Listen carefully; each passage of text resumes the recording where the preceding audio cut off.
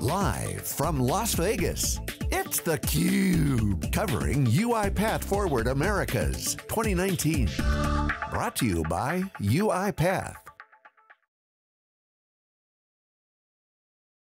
Hi everybody, welcome back to Las Vegas. We're at the Bellagio at UiPath Forward 3, day 2 of theCUBE coverage. theCUBE is a leader in live tech coverage. We go out to the events, we extract the signal from the noise. Eric Lex is here, he's the Vice President of Global Intelligent Process Automation at GE. Eric, thanks for coming on. Yeah, absolutely, excited to be here. So you guys have a COE, you're obviously heavily involved and essentially running the COE, is that right? Yep, yeah, that's my role at GE. I lead our Global Center of Excellence for Intelligent Process Automation. You know, our journey started with UiPath a while back in 2016, so it's been an incredible journey so far.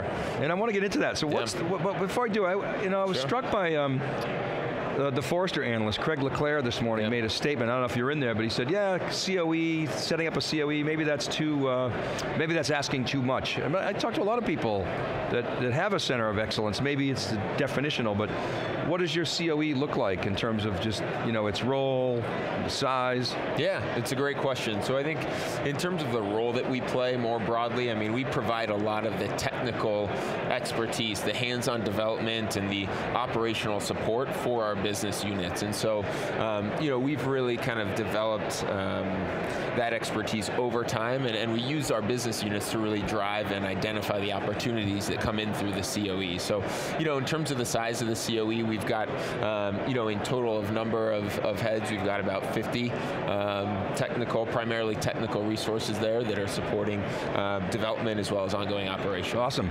Okay, so let's talk about your journey. When did it start? What was the motivation behind it? How did you make the business case? And we'll get into it. Yeah. So our journey started back in 2016. GE, we used to have a shared services organization that, we had a very forward-thinking CEO at the time who wanted to really disrupt the way that we worked. And so RPA was something that was just coming out and kind of getting noticed by a lot of these shared services organizations. And so, throughout the year, we assessed a couple of technologies, obviously landing on UiPath for a number of reasons. I would say in terms of our journey, 2017 was kind of our year to prove the technology. We wanted to see if this stuff could really work long-term and operate at scale. Given that I'm still here, obviously we proved that was correct, and then 2018 was kind of the year of scaling and operationalizing kind of a sustainable model to support our business units across the board from an RPA standpoint. So really building out a proper structure, building out the governance that goes along with building robots, and building kind of a resource team to continue to support the bots that we were at scale at that point. So maintaining those bots is critically important. And then 2019 has really been the year, and I think the theme of this conference in general is a bot for every person. I think that's the direction we're moving in 2019. We've kind of perfected the concept of the back office robot and the development of those and running those at scale, and now we're moving towards a whole new market share when it comes to attended automation and citizen development. So in 16, it was kind of kicking the tires. It was almost like R&D, right? And then 17 was really essentially a proof of concept, right? So still a small team, like two-pizza team kind of thing, right? And then when you talked about scale, help us understand what's involved in scale. I know it's also another big theme of this conference. What are the challenges of scaling, and how did you resolve those? Yeah, that's a very good question. I think it's a question that has been very common throughout this entire conference. I would say, when I think about scale, and what I've noticed over the past few years is that, the actual bot development is about 25% of the work that you need to do. Right, when it comes to scale, there is everything outside of the actual development is the important part. So how are you funneling opportunities into a pipeline? How are you streamlining the entire process re-engineering of, fitting an RPA into an existing process? What's the governance you have in place to make sure that the code of that development is clean and can be maintained long term?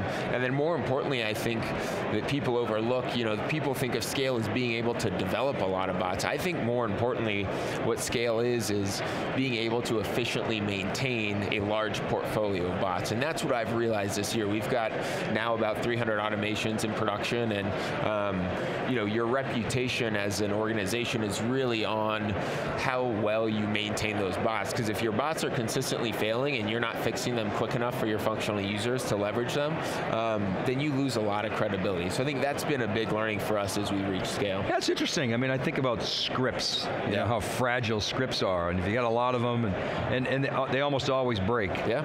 And so, what is the discipline that allows you to have that quality of bot that is maintainable? Is it a coding discipline? Is it a governance? Is there other automation involved in maintaining those bots? No, there is, and I think the team that's under me, my technical team, has done a phenomenal job of setting this up.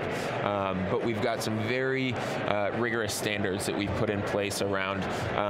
We do have reusable components, for example, that need to be used on every single robot that goes into production, so that when I look at, for example, a box login, that box login is going to be the same across all my bots. So every developer who's going to be maintaining that bot knows what it is and how to fix it. I think the standardized logging as well, to make sure that we've got robust logging for every single robot, is incredibly important, because again, that's going to be critical when somebody goes to try and fix the bot. So you're like an app store. You're enforcing rules like Apple might for developers. Exactly. Okay. So let me ask you a question. See, now several years in, if you had a mulligan, what would you do differently? Yeah, I think that's another very good question. I think when you first start with this technology, it's unbelievably exciting, because it's something that you can immediately see the difference and the impact it can make. And so you want to try and apply it everywhere, to everything, to solve every problem. And I think that's kind of where we got a little ahead of ourselves. We weren't as thoughtful as we should have been when we started taking in the use cases that we were bringing in. And while I sit here and tell you that we've got 300 automations in production, I've also decommissioned about 90 automations as well. Because you kind of live and you learn as you go through that process on, this doesn't make sense for RPA. It's not driving the value anymore. It's not driving the right value for the company. And is that because the process needs to be reworked before it's automated, or are there other factors? Yeah, I think there's a couple of factors there. I think number one, some bots are intentionally just for short-term use, right? We look across the portfolio, some bots you design for, to operate for 2 weeks for a massive, for example, document transition or something like that. So that's a common reason for decommissioning. I would say secondly, you just pick the wrong process. It's not big enough. You think this is perfect for RPA, but it's saving somebody maybe, 5 or 10 minutes a week, which in reality, do you really want to put all the effort into continuing to maintain something like that on a back office level? So I think the size of the processes and the complexity you've got to be thoughtful about as well. Thinking about a bot for every worker. Yeah. Like what does that actually look like? Is that like you get a laptop and you get a bot? How does that actually manifest itself? Yeah, I think as I've talked to some of the teams and Daniel as well about this, it's really around. I mean, imagine opening it up just like any other application on your computer, an Excel. You've got that sitting on your desktop and you use that for a number of different things. I think that's kind of how I envision it, and everyone, when they come into GE, they'll get their laptop, and as part of their kind of package of software that they get, one of them will be UiPath. And I think, again, I see that as the future. We've got to be thoughtful about how that's rolled out, because you want to make sure it's done the right way, and you want to make sure that succeeds. And what comes along with that is a lot of education. There's a lot of people that need to be educated on the technology in order to roll that out effectively. So it's part of the onboarding, part of the HR onboarding. And so you open up your laptop, and based on your role, you'll have a library of bots that are applicable for your job. Is that kind of what you envision? Yeah, again, I think that's kind of the future state. And so HR will have a common library that they can pull from, and finance will have a common library that they can pull from. And I think the announcement this week over Studio X is going to make life significantly easier. So if you need to kind of edit any of those components or make any custom steps, you can do that with Studio X. But I think having a pre-built set of bots by function would be be extremely important. And Studio X is the citizen developer, right? So okay, so now how do you then enforce the edicts of the COE if Dave Vellante's writing automations?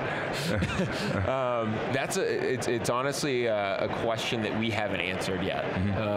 And I think that's the piece that we're trying to solve for now, to roll it out more broadly.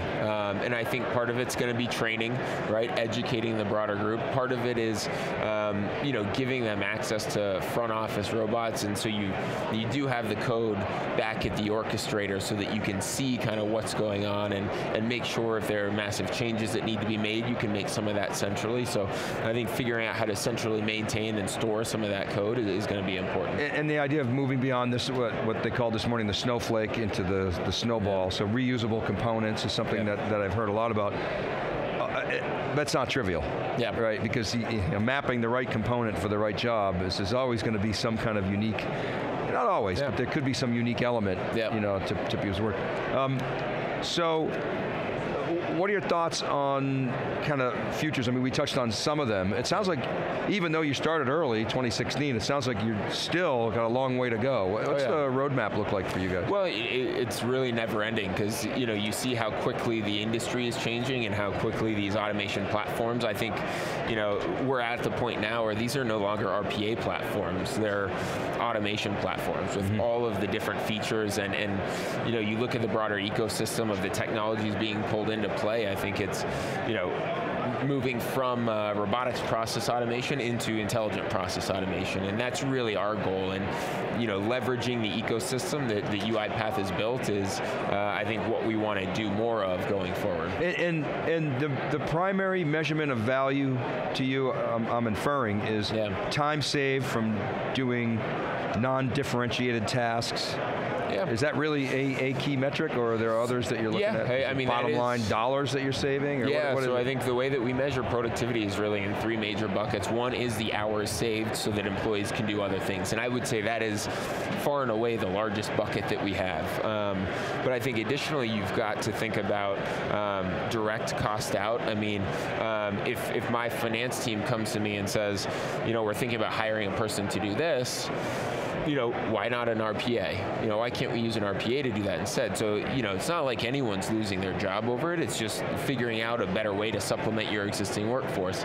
And I would say the third way really is thinking about the compliance element of things. So, and that's often overlooked. You may not save anyone time, you may not save anyone hours or dollars, but what you can do is, expand, for example, in your audit function, expand your testing or sampling of, a certain criteria. Instead of sampling maybe the top 20 risky units, you can now sample 100% of a population, which fundamentally changes how you can get comfortable with your financial statements and other elements of the compliance space. I was talking earlier, I asked, is sampling dead because of RPA, right? It really feels like that, and so. Eric, super knowledgeable. I really appreciate you coming on, and congratulations on all your success, really.